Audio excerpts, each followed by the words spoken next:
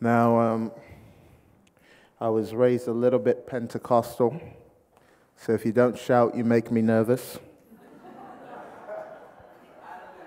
There we go. I'll preach to the side of the room that shouts the loudest.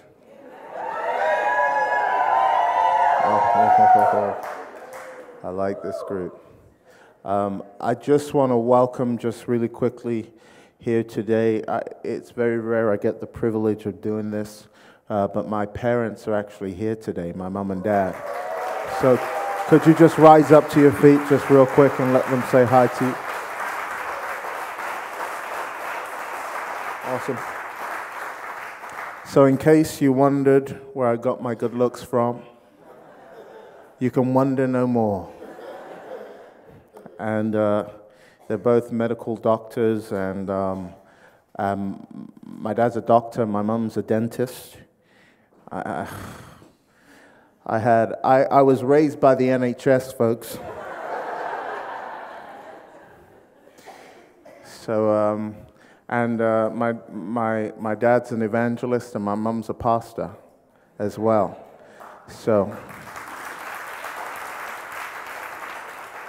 So they're fixing teeth and preaching the gospel at the same time. Amen. So today I want to teach. Oh, and of course my gorgeous wife. Can I just celebrate her? Tamar, Arayomi. Hallelujah. I couldn't hear a word that she was saying today because I was fixated on her beauty.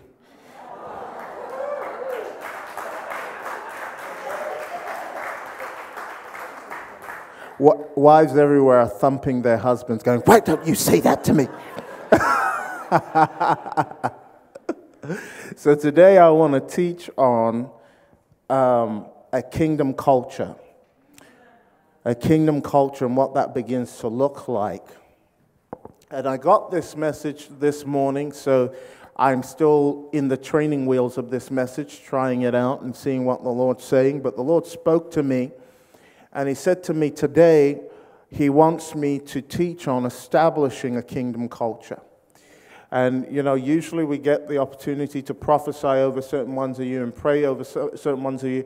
I'm probably going to reserve that to Prophetic Encounter Sunday next week, where we'll get that opportunity. I want to lay a foundation today that when you come to Prophetic Encounter Sunday, there won't be a miracle you can't receive from God. I said I'll preach to the side that shouts the loudest. Oh, it's kind of happening over here right now. So that there won't be a miracle that you cannot receive from God. But something I've learned from Jesus and from reading and following and watching Him all of these years, and I'll start with a story, a very, very true story that happened to me when I was just a 17-year-old boy. I was in a friend's house, and we were sitting down, and we were talking about Jesus. That's my favorite thing to do. I don't watch sports. Don't ask me about football.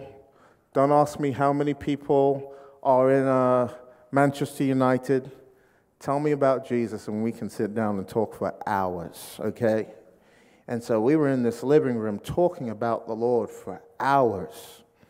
And all of a sudden, as we're talking about Jesus, the power of God just strikes the two of us. We're both 17. We're both a little excited. We're like, oh my gosh, this is amazing. And we're preaching to each other like, I don't know if you've ever seen TBN, where two people are getting happy off of each other and they're like, oh my God, preach that again. You know, that's what we were doing in the living room, no camera. But we felt like, stretch your hands towards the camera and tell, you know, it was kind of like that. And all of a sudden, the power of God came upon the two of us, and we were out like a lamp on the floor. I don't even know how long I was on the floor for. But I saw a vision, and I'll never forget this vision because it shaped the rest of my life forever. In this vision, I'm in a huge banquet hall, and there's a table as far as the eye could see. I mean, it stretched. And on this table were multitudes of cultures. You had the Asians, you had the Africans, you had the Caucasians, you had the whatever your persuasions. Everybody was at this banquet. And we were all eating dinner, and there was so much noise, so much celebration, so much jubilee. But I knew in this vision I was in heaven. Somehow I knew I was in heaven and I was at the supper of the Lamb. And I was looking for Jesus. Whilst people were like, pass me that piece of food or do this or do that, I was there looking for Jesus. I was like, excuse me. A butler came beside me, and the butler was dressed just like a butler would dress. You know, I said, excuse me, where's Jesus? And the butler looked at me and he goes, oh, sorry, I've just got to get this food to this person. So I said to the person next to me, excuse me, where's Jesus? But they were so busy enjoying this meal that they wouldn't tell me where Jesus was. Then all of a sudden I got a tap on my shoulder, and it was one of the butlers. And he said to me in this vision, he said, Tomi, you're looking for Jesus. I said, yes. He said, he's over there. And to my amazement, he points at the kitchen. And there is Jesus. He was there all along. He was the guy that was serving the food.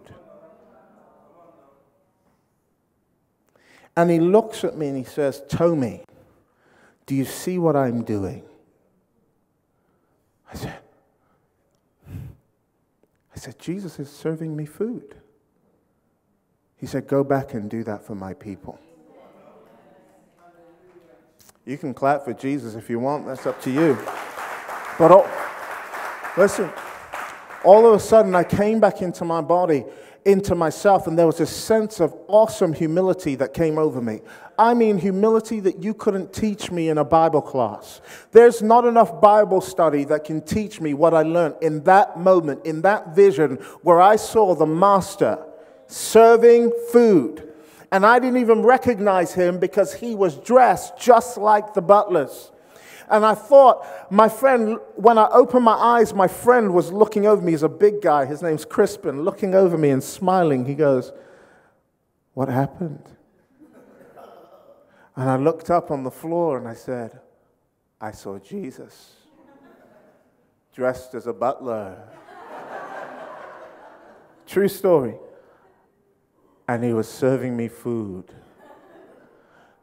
And we sat down, and my friend, we went back to our TBN place, you know, and we opened up the Bible to have you ever been there where you just kind of flip a page?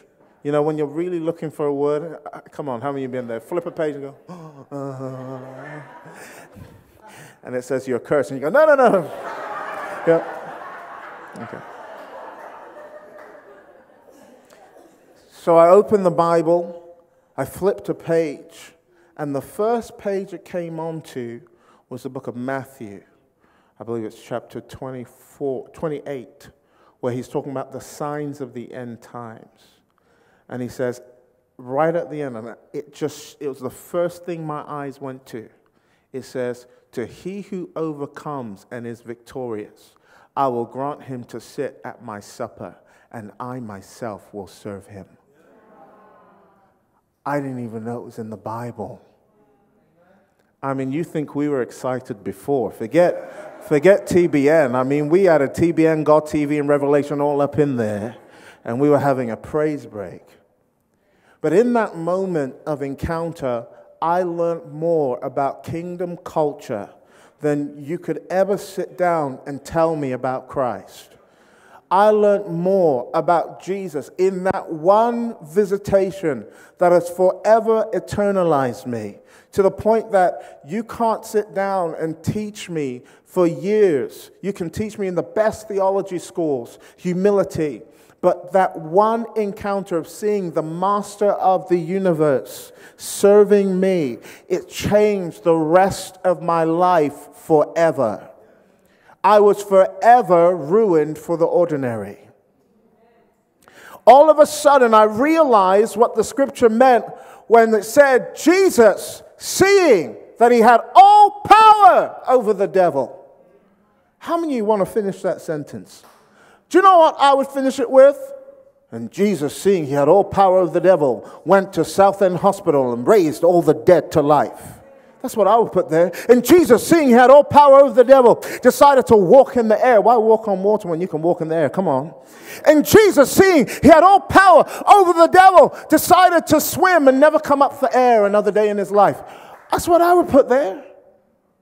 But it says, I would put in Jesus, seeing he had all power over the devil, walked into the cemetery and just said, rise.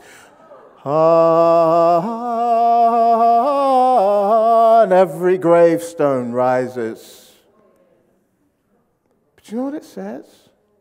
And Jesus, seeing he had all power over the devil, washed the disciples' feet. What is that? What is that? Stooped down and washed feet. And listen, it's not like the cute foot washing we do in church today. You know, the cute one, the ceremonial one where the keyboard is playing nice and pretty and the preacher's there with his nice little cloak and his nice little cloth and he's looking all humble washing your feet. I'm talking about a day where you didn't have Nike shoes. I'm talking about a day where you would walk and donkey poo would be under your sandals and in between your toes. Foot washing was the lowest service job in any house. And he looked at Peter, and Peter said, why are you washing my feet? He said, do you see what I'm doing? A servant is no greater than his master. If I can do this, you need to do it too. All of a sudden, in that moment, that one vision, I learned more about kingdom culture than anything I've ever learned in my life.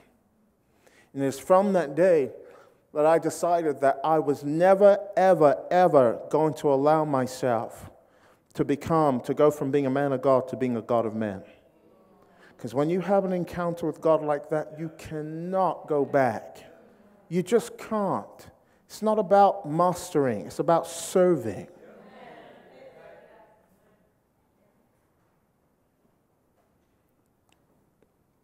The amens sound really pretty. I hope they stay this pretty because I started with the good news deliberately. Because now I want to go into something that I believe is so crucial for the time we're living in. Yesterday, I was doing a prophetic training school in central London, and we had a full house. Just like today. I mean, give yourself a round of applause. My God, you're on a bank holiday weekend, and we're all in the back saying we got no more chairs left. So if anybody else walks in, we don't know. You might have to put somebody on your lap today. Hey, it's about service, amen.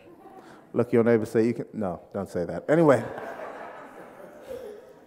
so I was yesterday doing prophetic training in central London, had a powerful time. All of a sudden, I decided I was going to go to the toilet. And when I went to the toilet, there was this man, and I walk into the toilet, and he looks at me, and the moment I walk in, he goes, sorry. And I go, sorry. And we kind of just went, and I used the toilet, and I went out. And the Lord looked at me, and he said, Tomi, what was that? You know, when the Lord stops you in the middle of something, he said, what was that? Here I am, and I'm apologizing, and I haven't even done anything but walk into the toilet. Has anybody ever apologized for something you didn't even do? All of a sudden, I caught myself, and this guy didn't catch himself because he does it naturally. He looks at me, he's using the toilet. I just walk into a public toilet. And he apologizes for his presence in the toilet, and I apologize for my presence in the toilet.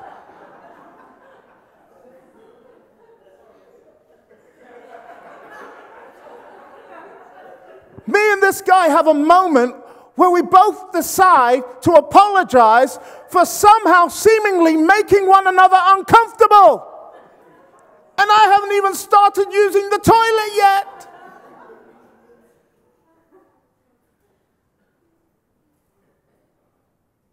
And I wondered, I said, God, what is that? And the Lord said, son, that is the culture.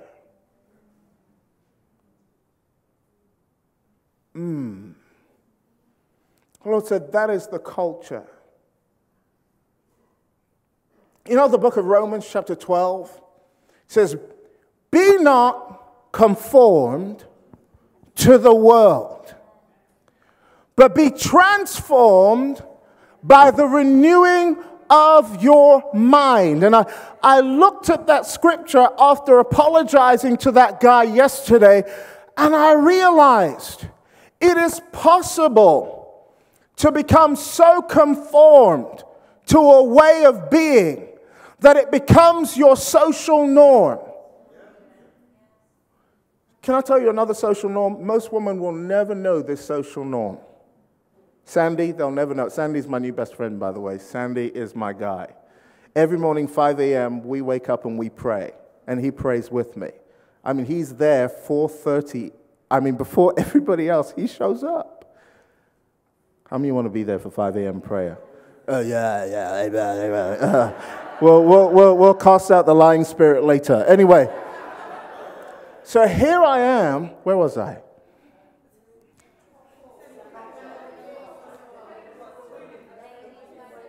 Ladies will never know this. It's called we men silently call it the splash zone. How many brothers know what I'm talking about?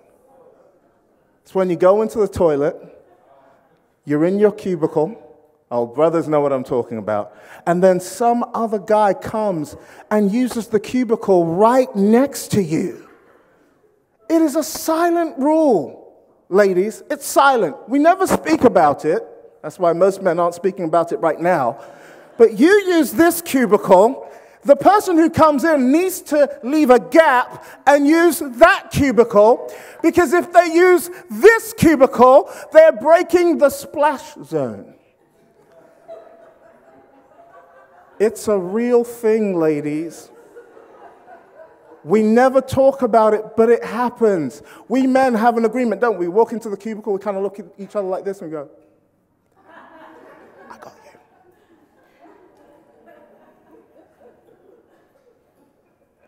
But is it possible that there are so many unwritten laws that we have begun to live our life by that nobody told us we needed to live by, but we've accepted them as the norm, and much of them aren't even biblical? I said I hope the amen stay as nice. But I decided I was going to write down the 9 top things British people apologize for. We Brits were masters of apologizing. I mean, I realized after apologizing to that person yesterday, I was like, I'm apologizing. I'm apologizing for my presence. What is that? So I decided I was going to write down, what are the 9 things we apologize for? Are you ready? Are you ready? Number 1, mistaking someone for someone else. How many of you have been there? I mean, that's kind of okay. Mistake somebody from someone else. I'm sorry, I thought you were somebody else, my mistake. You know, you walk into a shop. How many of you have ever walked into a shop and mistaken somebody for the servant, for the employee? You know, excuse me, can you put that on aisle 2? I don't want it anymore. And they're like,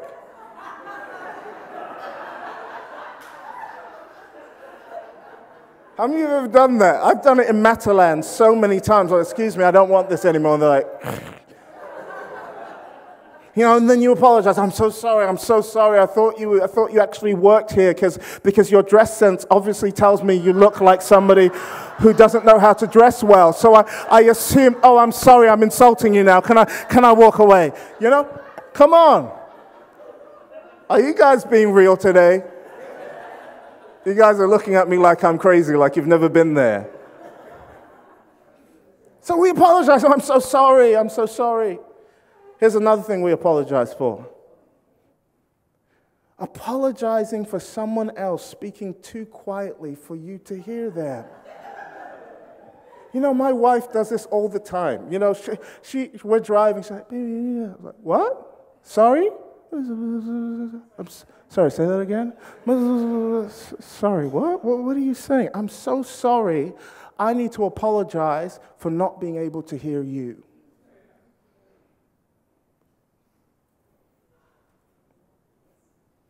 Do you know, my parents took us to Florida.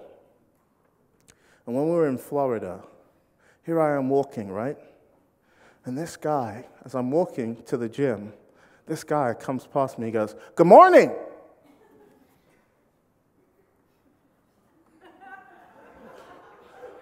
You know, I said, man, that man almost assaulted me. So I carried on walking. And somebody else jogging by said, "Good morning, how are you?" So what's going on? Then we walked outside our hotel and someone said, "Did you sleep well?" I said, "Why do you want to know how I slept?" Strange person. Then I went to the gym, right, and I was rowing on the gym, rowing. Yeah, I'm rowing on the gym. And this guy comes in, he goes, "Hey, man, how you doing?" I'm looking around like, who is he talking to? Is his uncle here or something? Hey, he said, "No, you." I said, "Yeah, hi, how are you?" He goes, "Oh, you from Britain?" I said, "Yes." And he goes, "Oh, would you like some tea?" And I was like, "Not particularly." And then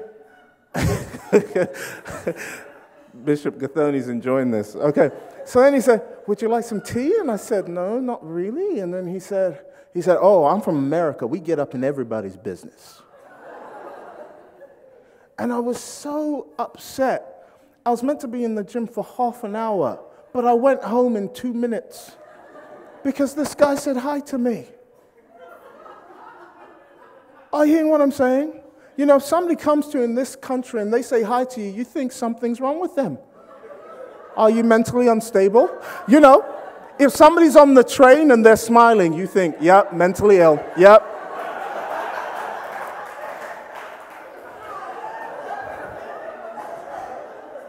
Come on, can I get a witness? You don't want to talk to a smiling person because they have two friends, right? Invisible friends. Get away from me. Ah, hey.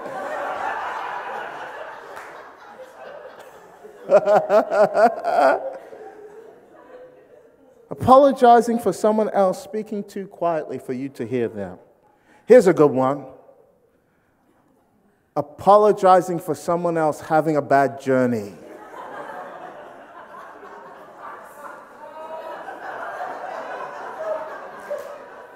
Can I just tell you something, folks?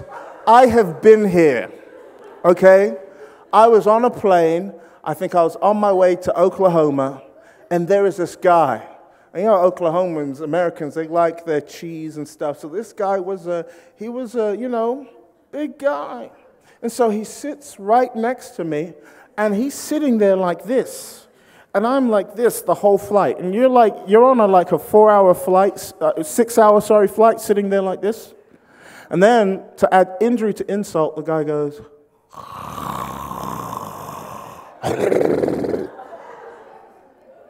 I got to America, people were like, how's your trip? And I was like, it was terrible. And I was waiting for them to apologize. I was waiting for them to say, "Oh, I'm so sorry you had such a bad journey. Here, let's have some tea and talk about it." Do you know what they said? "Oh, that's Oklahoma for you, man. They're crazy like that."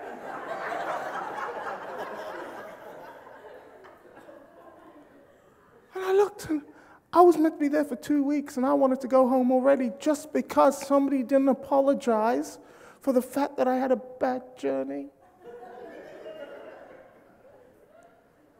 Let's go to the next one. Apologizing for telling someone they're wrong. Wives everywhere are like, "Yep, I'm sorry, but you're wrong. I'm sorry, but you're wrong." Why are you sorry if they're wrong? I don't know. It's just my culture tells me I have to apologize for being right. Here's another one. Apologizing for someone else bumping into you.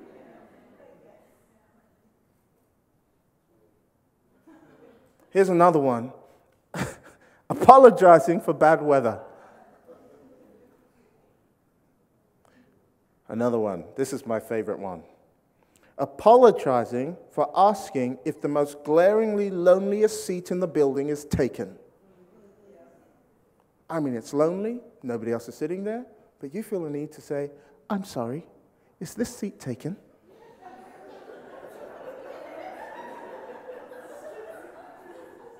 Why are you sorry? For asking me if a seat is taken. Nobody's sitting there. It's not even my seat. Why are you apologizing to me? I don't know. It's just my culture. Here's another one.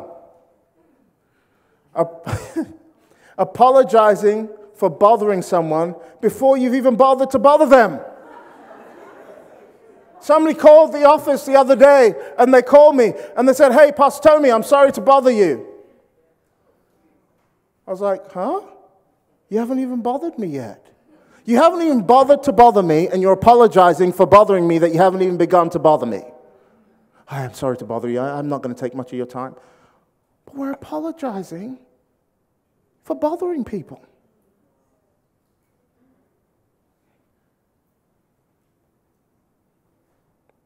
My favorite one is this last one.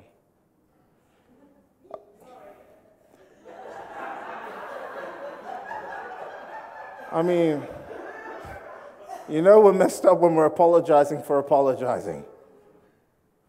Apologizing for apologizing. A recent survey of more than 1,000 Brits found that the average British person says sorry around 8 times a day.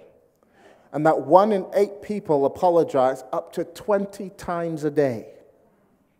In the YouGov survey, 36% of British respondents said they would apologize for someone else's clumsiness.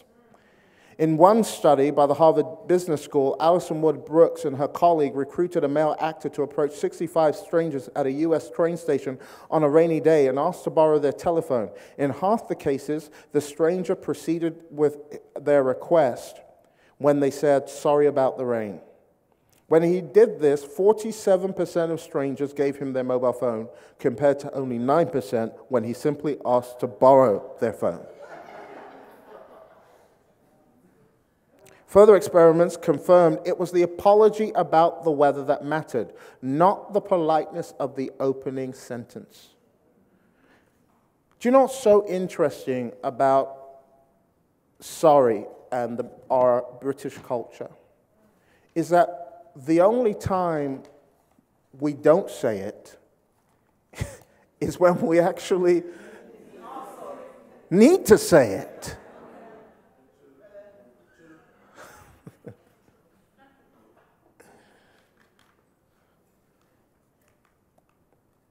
Another thing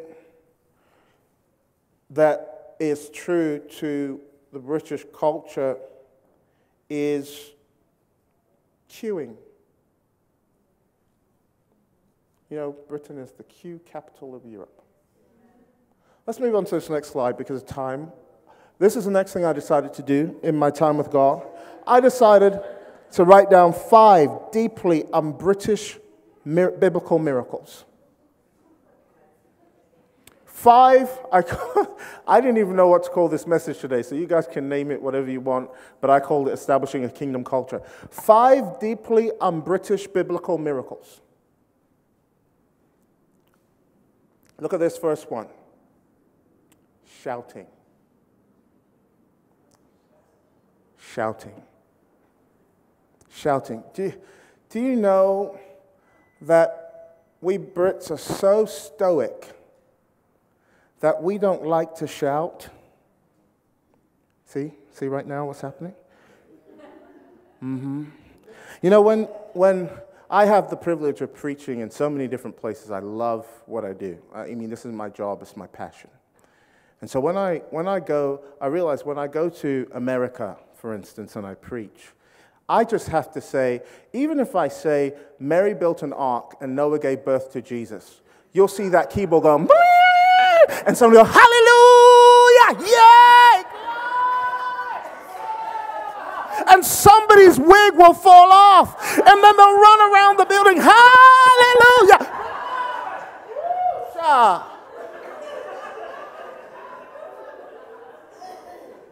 I mean, crazy. It's crazy. The service just begun. You just started your introduction. And they stand up. You see Sister Shaniqua going, Preacher, preacher, preacher, preacher, preacher. Then the other week, I was in Hungary, Budapest, and I was preaching, and I was teaching. And Hungarians kind of do this.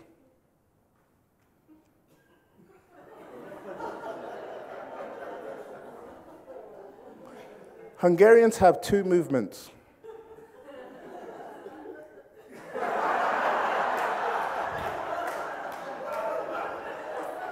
Just two.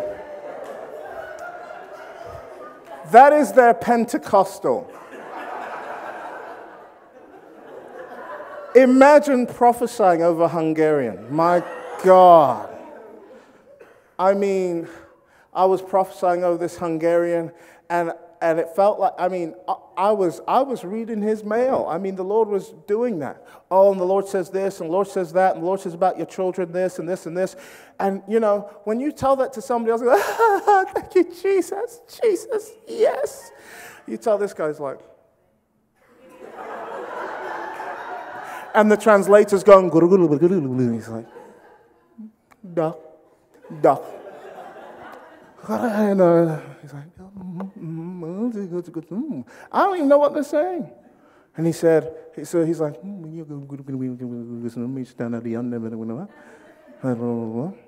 and then translator goes, he said it was very good.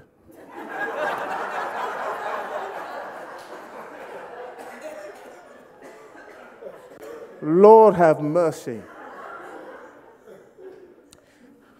And then then I preach in African churches. I go to a nice little redeemed church, Come on. And you preach in a redeemed church. And everyone's like, and you're preaching, and everyone corporately goes, amen!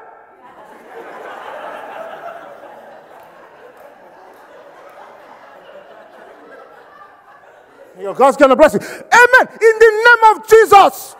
And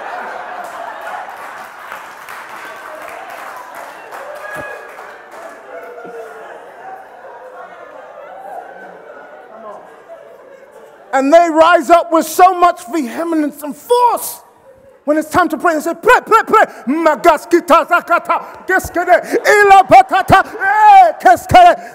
name of Jesus.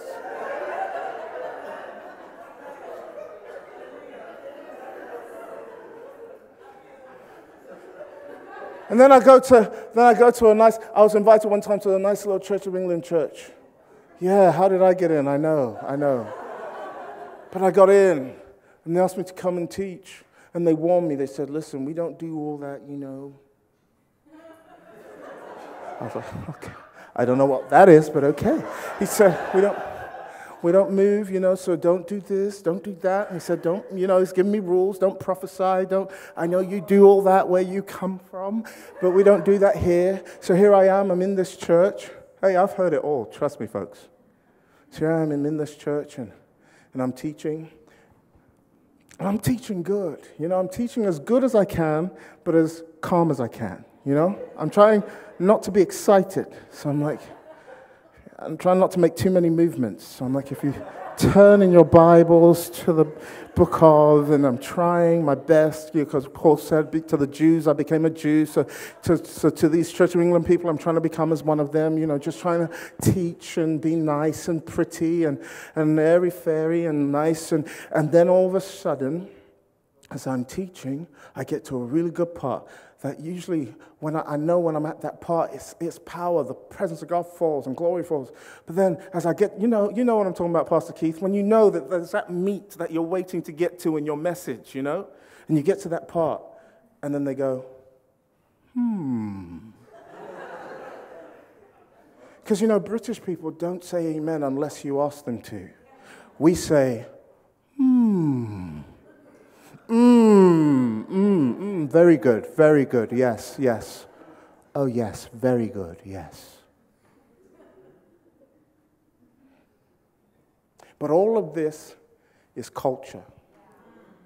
Culture. And culture for centuries has divided us. Look around this room right now and see what God is doing. culture is being broken so that kingdom culture can come in.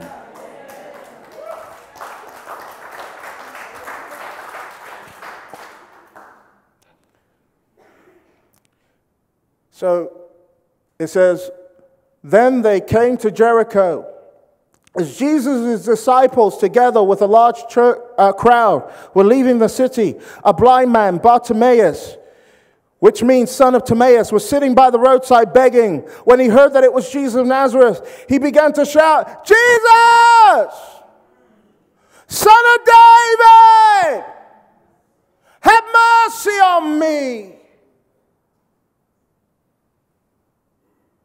And here comes that tradition. Shh. In our church, we don't shout like that. In our church, we have 3 movements. Change the light bulbs worship. Simba worship.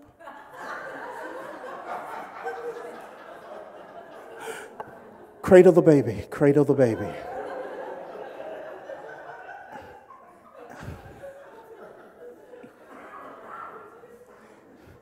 Anything more is it's too radical. You know, I had one person come to me, they go, oh, Tomi, do you go to one of those? I said, what? He goes, do you go to one of those churches, you know? I was like, what is this? What do you mean? He said, do you go, to one of those Sister Act churches? I was like, happy day. That's what it.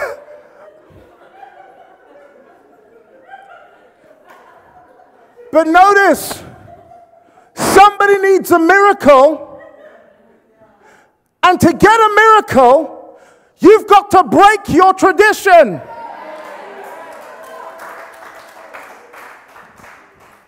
Because anytime you try and stay in your culture can ruin what God is trying to do. Which is why he said, those that come to me need to realize that there's no Greek, there's no Jew, there's no barbarian, there's no Nigerian, there's no African, there's no Jamaican, there's no Asian. We are all one in Christ Jesus.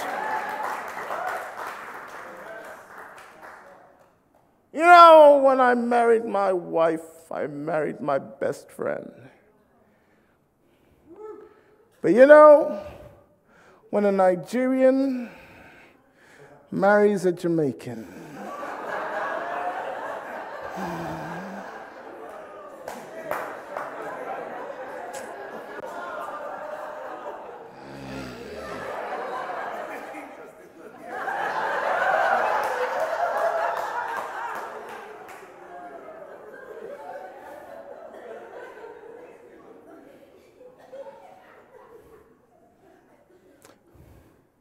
my Nigerian culture speaks.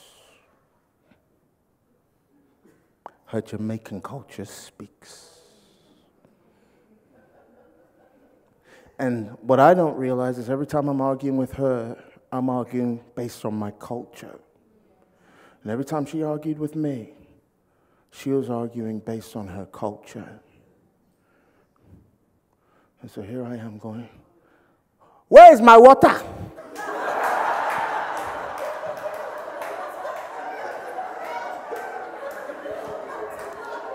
Why are you still in bed? Are you not in the kitchen?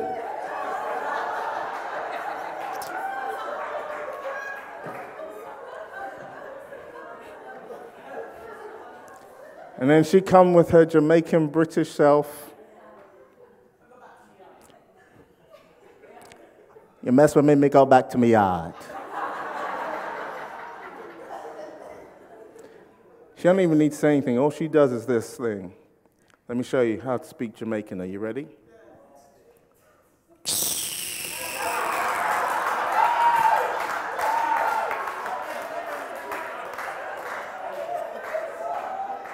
I just taught you Jamaican. In 1 second, I told you, Jamaica. So we decided one day, I raised the white flag, and she raised the white flag, and we said, ceasefire. And we sat down and we said, listen, I can't bring my culture into this marriage. And she said, I can't bring my culture into this marriage. I said, so let's create, since we're a new person, let's create a new culture. You have to understand. You see, the church will come together in unity when we stop trying to get each other to be each other.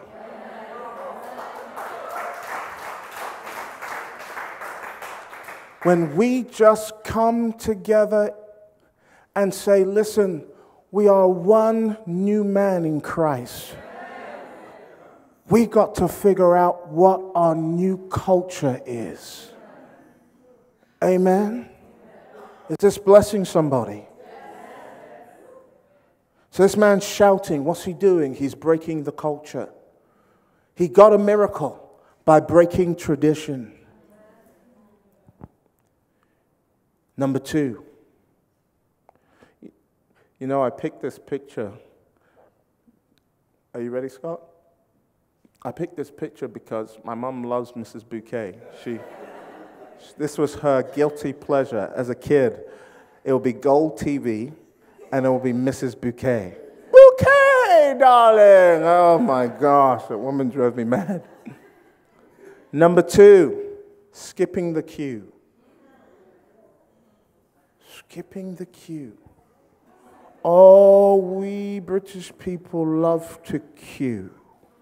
Do you know somebody's actually set up a business because they've realized people like to queue? So they will line up outside the Apple store for you. You pay them to queue. I mean, talk about a business plan.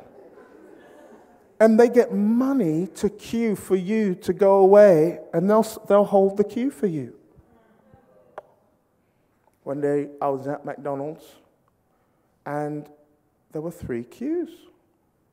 So what do? Everybody's lined up in one queue, and then they break at the front into 3.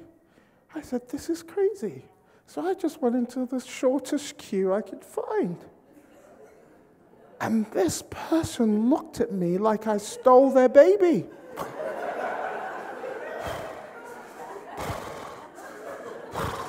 And she's telling her husband, can't he see there's a queue? Philip, can't he see there's a queue? Can't he see it? We're all here waiting in this queue for a blooming 10 minutes, and he just comes in here and he has the audacity to go stand there. Tell him, Phil, tell him.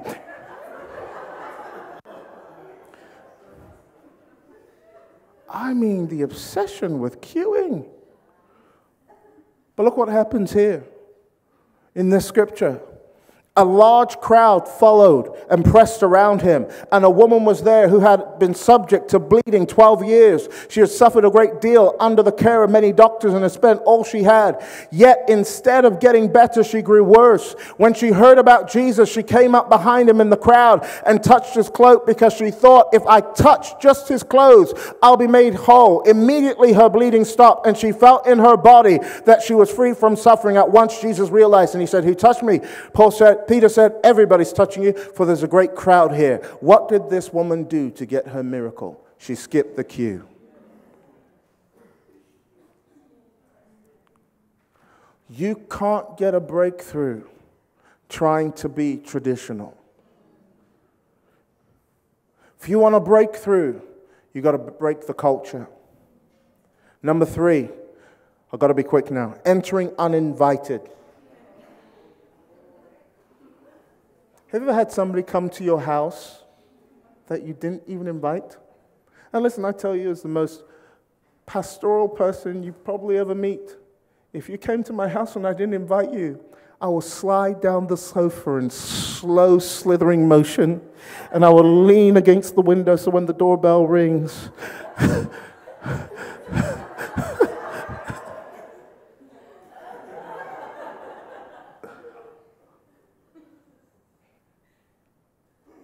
But look what happens in Mark 10:46. Since they could not get him to get to Jesus because of the crowd, they made an opening in the roof.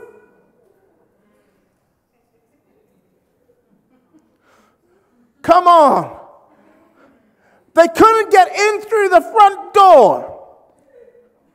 So instead of going home and saying, you know what, we'll come back next week or we'll catch it on television later, they decided that they were going to make a door in the roof of somebody else's house. Imagine you're having a nice home Bible study.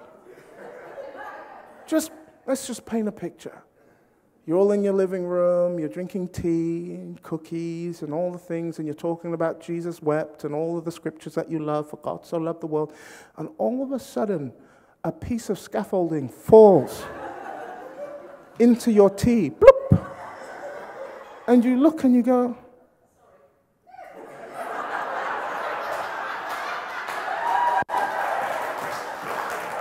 gotta give you a high five. Give you a high five.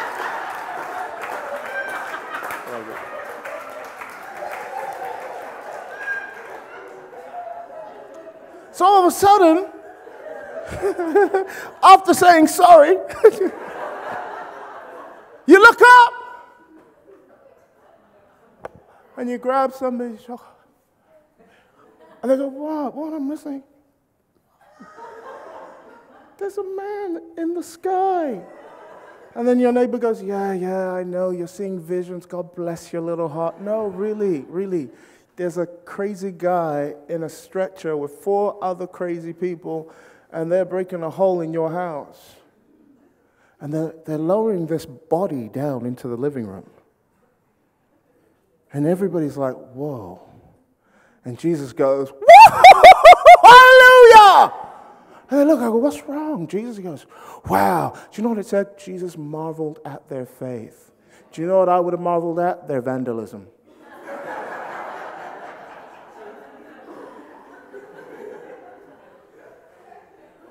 But what did they do? They broke the culture.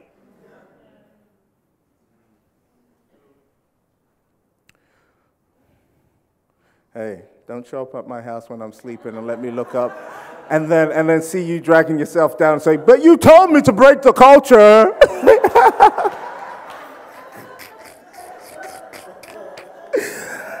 I will call the police, okay? Number 4, arriving late to your best friend. Come on, think about this. Here comes Jesus. His friends come to him and go, Lazarus, Jesus, your best friend Lazarus is dead. And he goes, okay, I've got to preach. They come back later and they go, Jesus, your best friend Lazarus is deader. And Jesus goes, okay, I got to preach. Jesus, your best friend Lazarus is deadest. And then Jesus goes, take me to him. Because the tradition said, Jewish tradition said, after 3 days, a body had no longer even been in the earth anymore. It was now said to be in heaven or hell. So Jesus waited until after the 3rd day to show up to a funeral. And they come and they said, if you had been here sooner. And he said, listen, you know me by tradition, but you don't know me by reality. So the reason I showed up late, because I was trying to teach you that this thing is not unto death, but it is to set a new opinion of God. And there Jesus, again, raised the dead. And this is a good one. Number 5, asking a man crippled for 38 years, do you want to get better? My dad's a doctor. I don't know if I can ask you this question. If you went to one of your patients who was born crippled and was 38 now and they're still crippled, and you said, do you actually want to get better? What would happen? I'm just asking because what would happen? Would there be struck off? Is that reasonable? But here's Jesus. Watch this. Watch this. Let me paint this picture because my time is up, so I'm going to swim this home now. A man was sitting at a pool for 38 years. Think about this. 38 years sitting at the same pool. The Bible says the pool he was sitting at was called Bethesda. Bethesda means the house of grace. It had 5 porches, 5 being the number of grace. But in the place of grace laid a great multitude of lame, sick, halt, and withering people, waiting for the moving of the waters. For they believed that an angel would come, and whoever stepped in when the waters were stirred would be healed. So this man is sitting in the house of grace. But in the same house of grace, there are people living in sickness, bondage, depression, and anxiety. Might I put to you in this closing, final few minutes of this message that you can be sitting in the house of grace for years and still never have met the God of the grace. You can be going to the house of God for 38 years and never have you met the God of the house. You can be sitting in church, going there because it's traditional and because your auntie went there and your great auntie went there and you don't want to break tradition, and you're sitting in a house of grace, but you're still sick. You're still in debt. You're still in bondage. Your situation isn't matching your revelation. This man's sitting here for 38 years.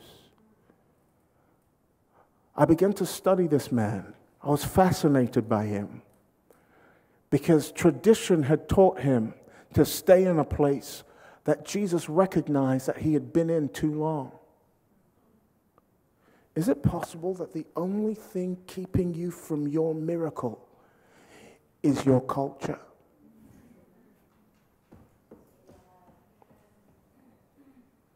Here's this man.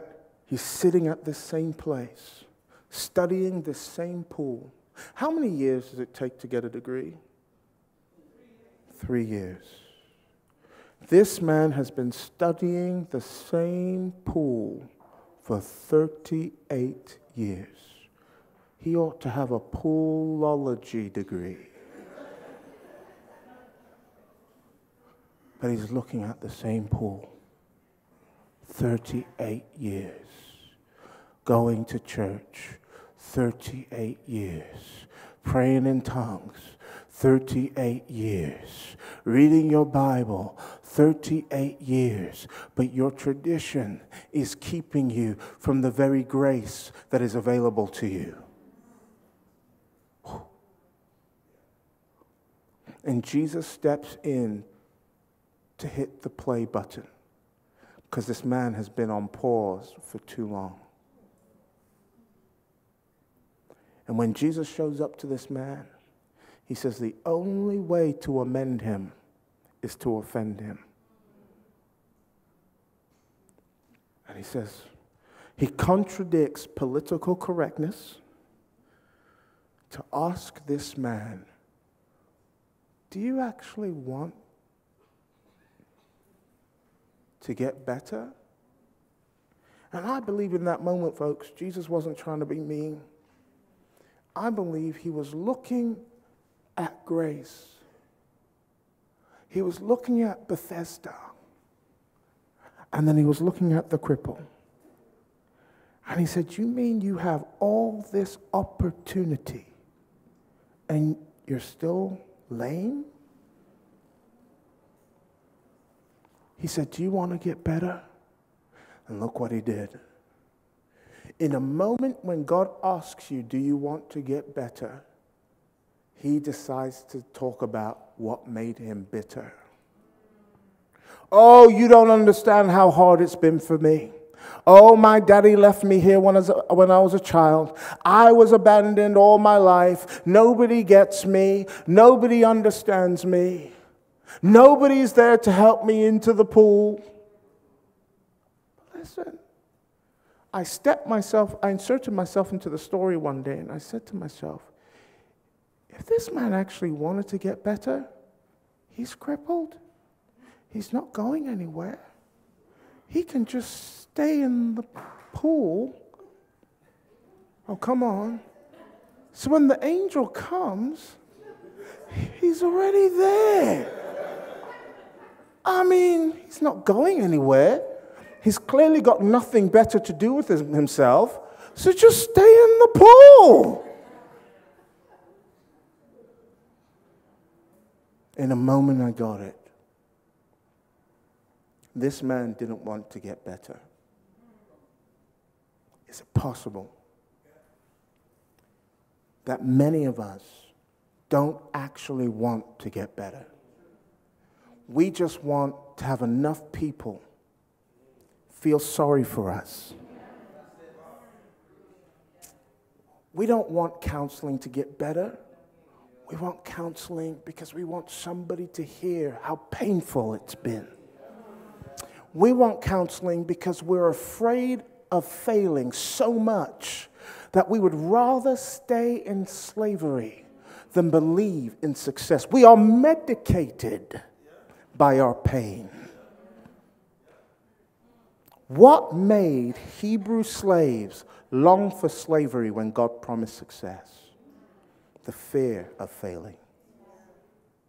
They would rather stay in tradition where they're comfortable than move into the new. But in order to get something you've never got, you've got to be willing to do something that you've never done. Everybody that got a miracle from God broke the mold. I was in a meeting one day, and this woman came. Her brother bought her. Sashi, are you ready? I was in a meeting. Her brother called her up, and he said, "Hey," he said, "Tomi, I need you to pray for my I can't remember if he said auntie or whatever." And he said, "She's got arthritis, and listen, it's bad." So when I saw this woman, she came to me, and it was in Northampton. I'll never forget it.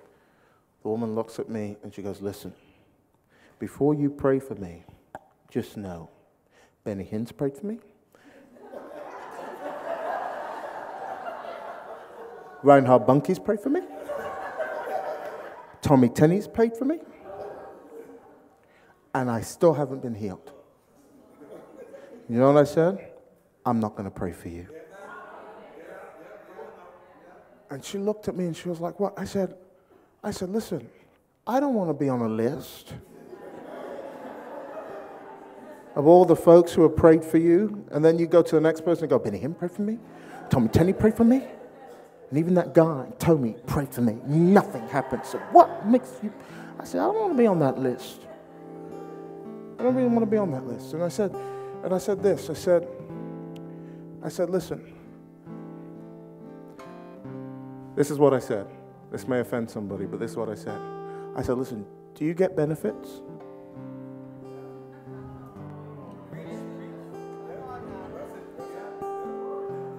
And she looked at me, she goes, yes. I said, what would happen if you got better?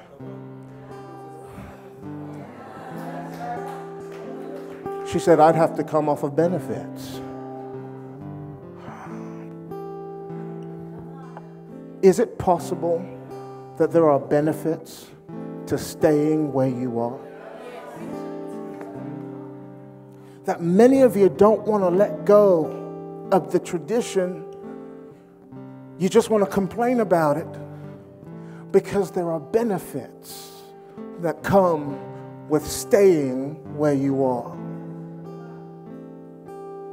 There are benefits. Listen, the reason why many of your husbands, I'm going to mess with this, don't want to get saved is because it means they actually have to start going to church and praying and living right. But listen, brothers, you ought to have been doing that anyway, because you are the priest of this home. You are the leader of your house. She's waiting for you to step up. Enough of this just woman being in church and not their husbands. It's time for men to arise. I said it's time for men to arise.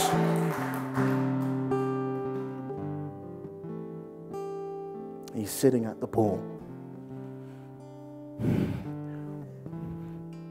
And Jesus said, I realize that if you get better, you're going to have to stop begging. You're going to have to get a job. Is it possible your tradition is keeping you where you are? And nobody's holding you back but you? Because listen, what is faith? Faith is anything that breaks the culture. You can't get a miracle doing the same thing. You can't get a miracle doing the same thing. You got to break the culture. Rise to your feet.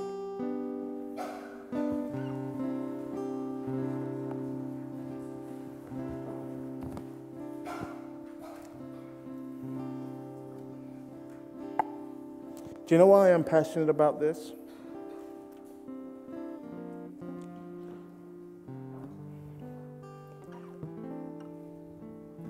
Because next week, Sunday, when we do prophetic encounter, not next week, the week after, when we do prophetic encounter Sunday, I want to see your life get blasted by God.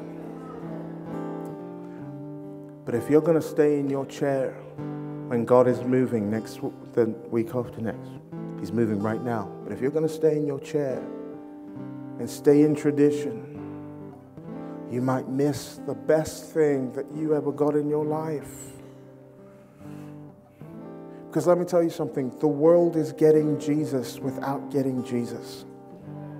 Do you know what I'm saying? There was a Greek woman who couldn't get her child to be delivered from a demon. She came to Jesus and said, Jesus, have mercy on my child. And Jesus ignored her. And then she worshipped, and Jesus turned around and said, it's not right for me to give the children's food to a dog. Why did he call her a dog? Because she was not a Jew, and Jesus only came for the Jews. He said, go not to the world, rather to the lost sheep of the house of Israel. And here comes this Greek woman trying to tap into what belongs to the children.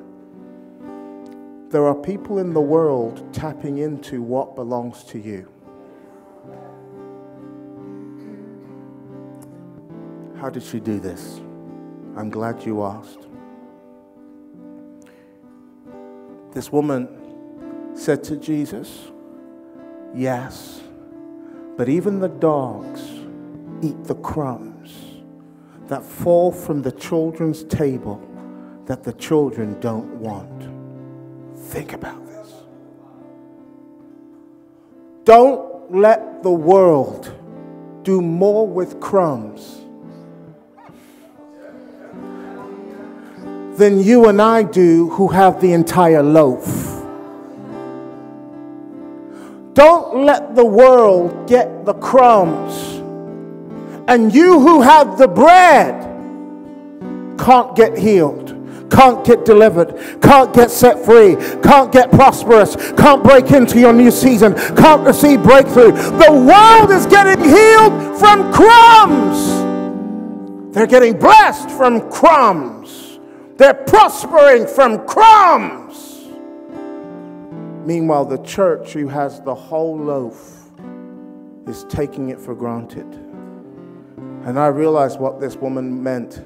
She said it's possible that the church can get so familiar with the loaf, which is Jesus, that when he walks in, they just give him the same praise they gave him last week, the same offering they gave him last week, the same worship they gave him last week, the same prayer they gave him last week. It's time to go after God with everything on the inside of you. Do you know that song, When You Walk Into the Room? We're going to sing that song. And I want you to rededicate everything on the inside of you back to the Lord right now. And this is what I want you to do. I want you to lay hands, just grab hands with the person next to you right now. Put your hand on their shoulder. Everybody put your hand on their shoulder right now. We're going to do this together. Look at them and say, I love you. I love you by force and you don't have a choice.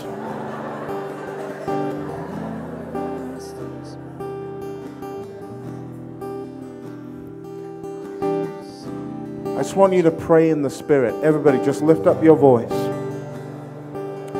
Pray. Pray until you feel tradition being broken. Pray until you feel racial divides coming down. Pray until you feel unity coming into your soul. Pray for your neighbor like you're praying for yourself. Pray that God would break down the walls that have divided us. For the Bible says your tradition has rendered the word of God ineffective. We break tradition today. We break the mold today. We're breaking it today.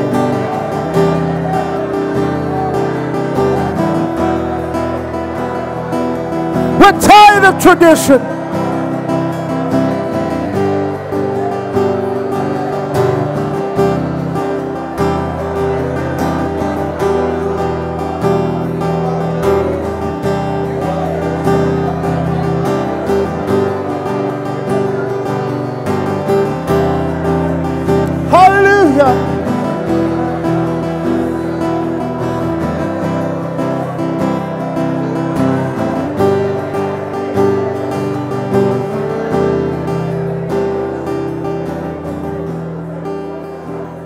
Hallelujah.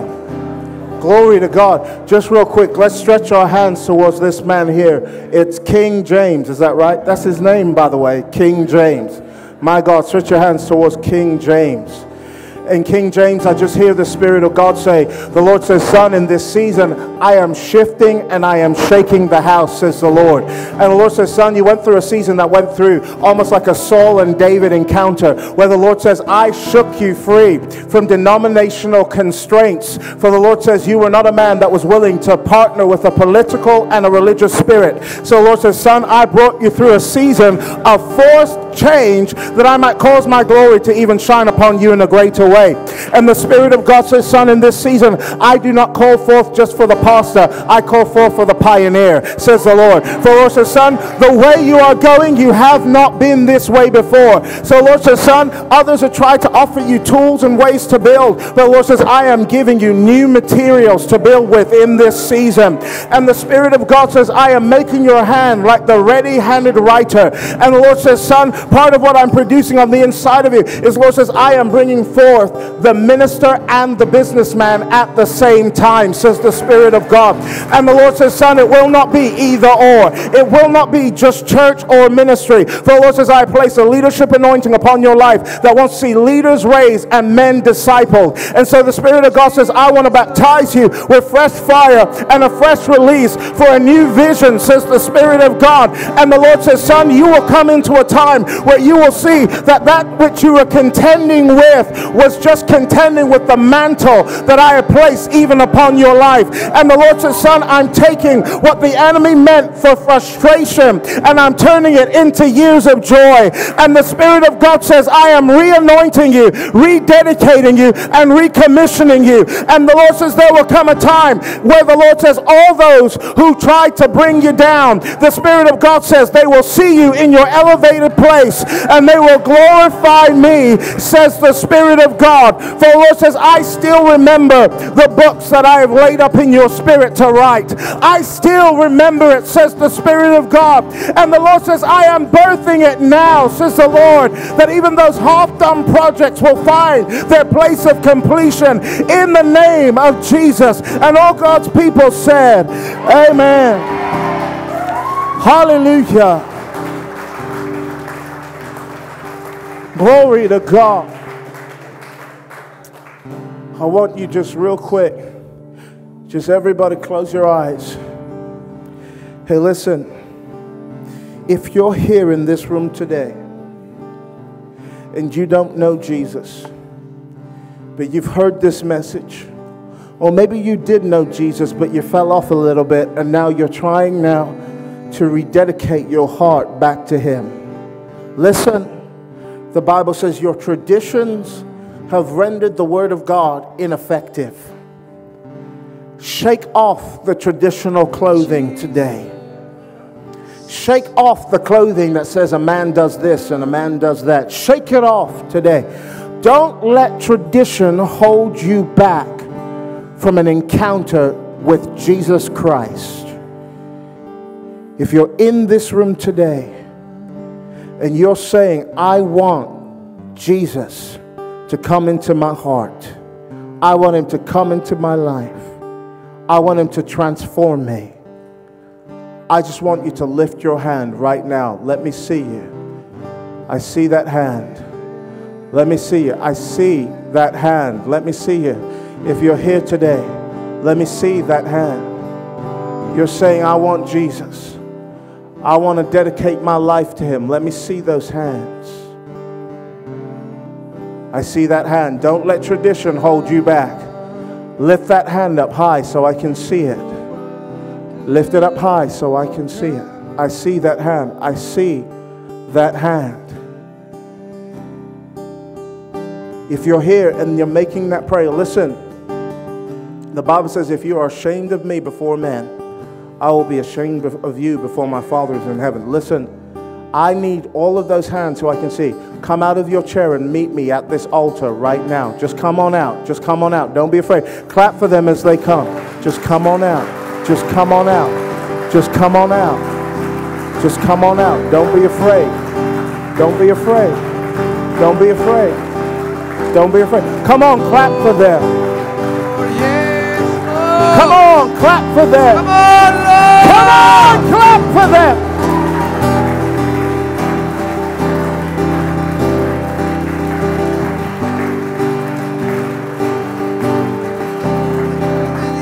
Heaven is rejoicing right now. Hallelujah. Come on, they're coming. Keep clapping. They're coming. Listen. Hallelujah. Glory.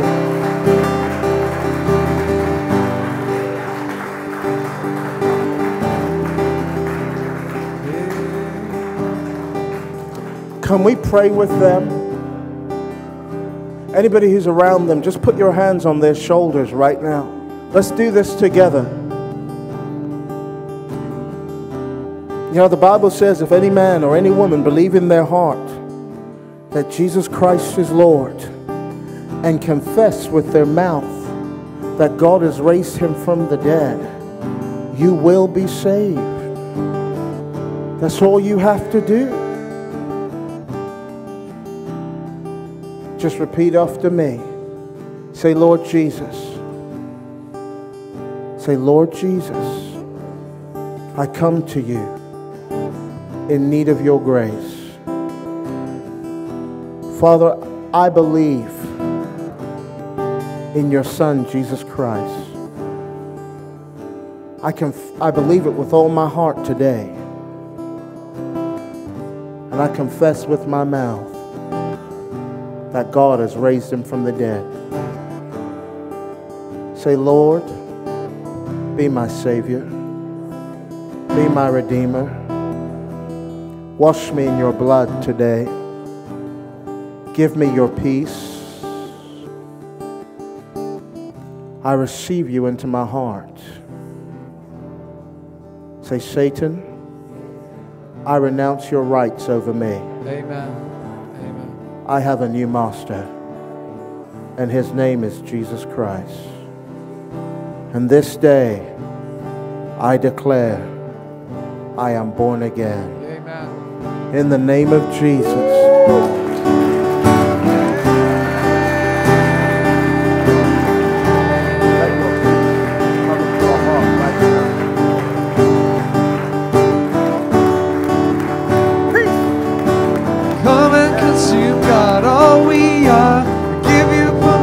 Our hearts are yours, we want you. We want you. Come and consume, God, all we are. Give you permission, our hearts are yours, we want you. Let him know we want you. Oh, come and consume, God, all we are. Give you permission, our hearts are yours, we want you.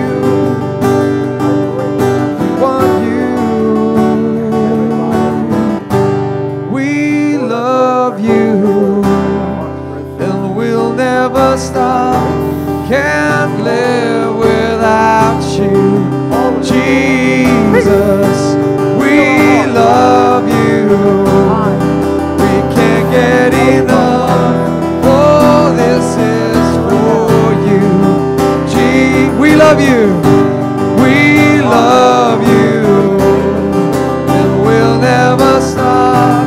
Can't live without you. Love you, we can't get enough. Oh, this is for you, Jesus.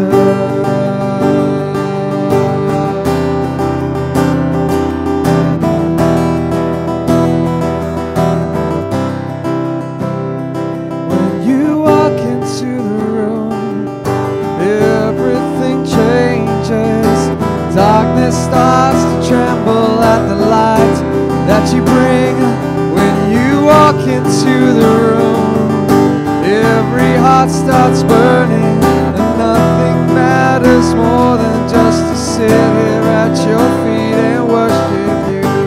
We love you, we'll never stop. Can't live without you, Jesus. And we can't get enough. All this is for you, Jesus. Just hug somebody, tell me you love them. God bless you. Thank you for coming today to my church. We have had a phenomenal time. Glory to God. Go and serve the Lord. Amen. Sickness starts to vanish. Every hopeless situation ceases to exist. When you walk into the room, the dead begin to rise, 'cause there is resurrection life in all you.